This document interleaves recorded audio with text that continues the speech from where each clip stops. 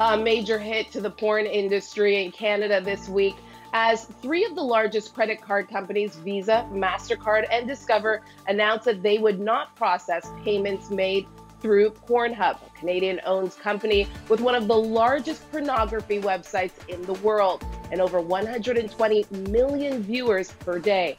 Some say this decision came in light of pressure from anti-trafficking lobbyists who have accused PornHub of housing millions of videos featuring trafficked underage victims, rape, and child sexual abuse. The pornography giant's response, only after pressure and investigation by the credit card companies, the commitment to remove millions of those videos immediately. Is it enough? I'm joined by Joy Smith, former Member of Parliament and founder of the Joy Smith Foundation. Thanks for joining us today, Joy. My pleasure to be here, Maggie. So, as I said, we've heard loud and clear from MasterCard, Visa, and Discover, and the subsequent response from PornHub itself. Is this a step in the right direction? It absolutely is a step in the right direction. Finally, people are starting to talk about it. We're talking about child sex slavery. We're talking about underage children being lured over the internet by PornHub.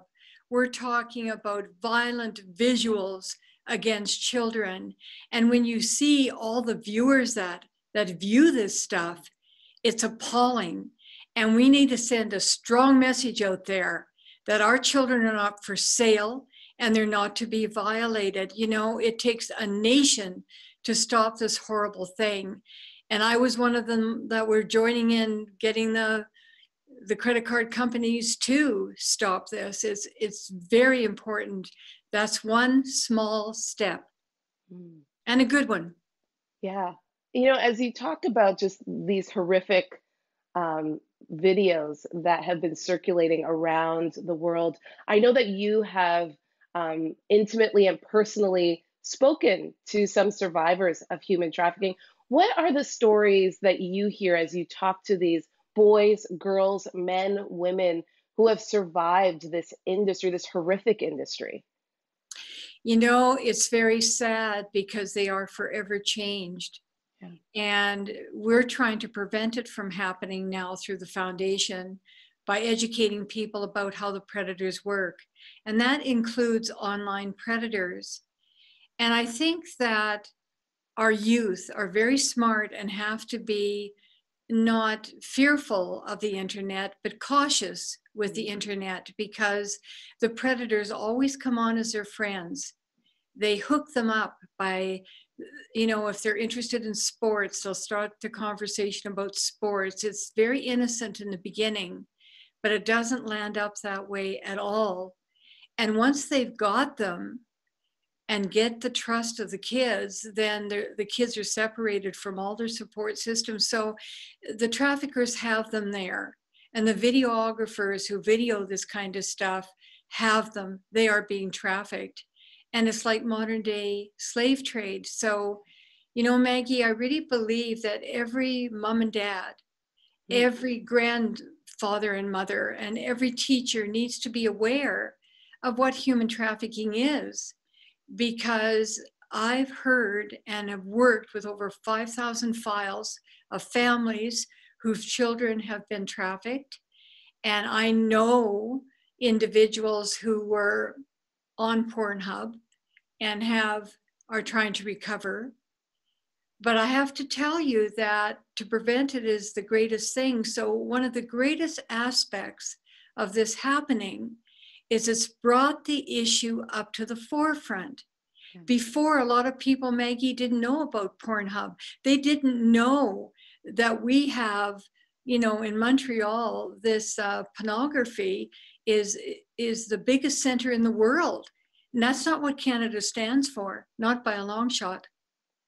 Yeah. You have been fighting human trafficking for many years, making Canadian history as the first sitting MP to amend the criminal code twice, passing Bill 268, mandatory minimum sentencing for trafficking of children 18 years and younger, and of course, Bill C-310. What are your thoughts about, again, the news of PornHub, but finally being held accountable? The fact that these images are finally coming down. What are your thoughts about that specifically? That sends a huge signal out to the traffickers that they're not going to be getting off scot-free. Yeah. And it sends a huge message out to them that their money is going down the drain. They can't make money in this way. It takes a nation to stop this. The more we can take down, the more we can talk about it, and the more we can work together collaboratively. You know, you talked about my bills. Yes, I passed those bills, but it wasn't, you know, it wasn't really, it was God who allowed me to do that. I work very hard. I work very hard every day.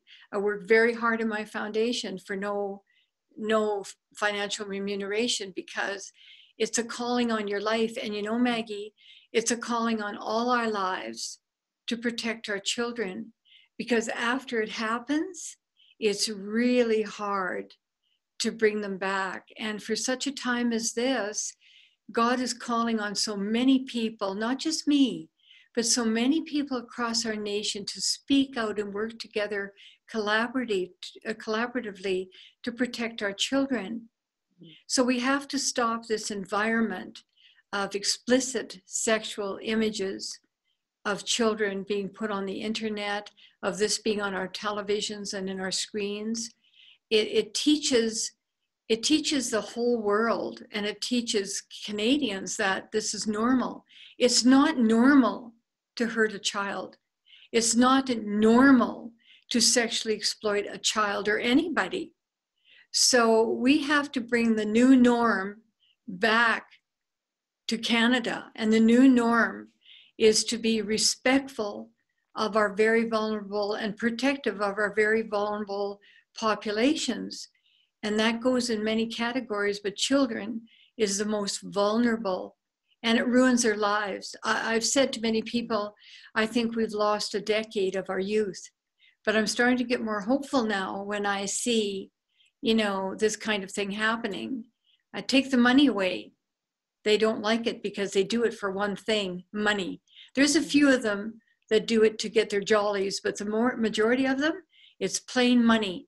So they go through all of this business with having kids tortured sexually, and their own kids are protected, go to private schools, have beach holidays. But these poor children and their families are forever marked by this. And it's a long road back. Yeah. You know, Joy, as a mother of two boys, and as I read, you know, these stories, and I've been covering, you know, human trafficking for many years in my career, I am always struck at the fact exactly what you said, that this has become this disgusting normality in our society. The fact that you and other groups have had to lobby the credit card companies to say, hey, wait a minute, let's stop this. The fact that we're having this conversation, you know, in 2020, 2021 is alarming and disturbing. And so I wonder, you know, as pornography producers are seeing this, will they just find another outlet if Pornhub is taking these images down? Will they just find another outlet to get their videos up? Absolutely, they will. Absolutely, they will. And that's why we have to be vigilant. We have to look for everything, and we have to speak out. You see, before, nobody spoke out. I have so many victims who will not speak out today. You know, you've heard about different incidences on the TV of very high profile people, but I know a lot of their victims, but they can't speak out until everything is proven, because it might hurt cases. But you're going to hear more and more about this going on, because it's gone on in plain sight, without anybody recognizing it and speaking out. And the victims are so afraid to speak out because they didn't used to have the support in the court system. Now they do. So, you know, I think it will bring Canada back to a more respectful place in terms of respecting our most vulnerable populations. And that is our children, our elderly, you know, our vulnerable populations that can be influenced, and children can be influenced. Yeah. Let's talk about the legalities of this. This is a Canadian company that runs PornHub, and being this, blatant outlet of trafficking images, images of children being abused, and so forth. Is there a way to stop them within Canada? Well, there's the Bill S-203 put forth by Senator Julie Miville-Deschênes, and I don't know if I pronounced her name. I keep calling her Senator Julie. We talk from time to time. We talk quite a bit about this, and it's an act to restrict young persons' online access to sexually explicit material, and this is all interwoven with the normality of someone coming to a youth and actually saying they're already conditioned before they get to them, say, oh, it's okay just to be on this video. And when they get into it, it's just a horrendous, torturous, horrid experience. So, bills like this coming through, I highly applaud. And people speaking out about this issue of PornHub, I highly applaud. We've had the Center of Pornography in Montreal forever, and nobody spoke out about it until I first started doing the bills. And then people started picking up on it. And I know MP Arnold Viersen has done some really good work on pornography. And people are learning how it changes the brain. They're learning how it breaks up families. And they're learning how it has that tremendous impact on its victims. So yeah, all of these bills, it takes a nation, and there's so many moving parts to it. But all we have to go back to is no. You cannot buy and sell our youth, and you cannot sexually exploit our youth. And service providers and everybody else should be held accountable if they allow that to go up on the screen. Yeah. Our children are not for sale. So what's next in this fight? Can it ever be won, Joy? Do you know what? I don't look at it like that. I Okay. look at it as, in such a time as this, God has called us to do this. And when I first started out, everybody said I wouldn't get elected. They said I would never put any bill through.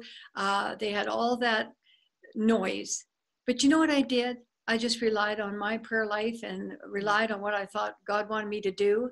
And as you go along, things are opened up to you. Like right now, through my foundation, we're starting the National Human Trafficking Education Center. And we're trying to help NGOs, we're trying to help MPs, we're trying to help everybody. Because it takes a nation. Everybody has talent.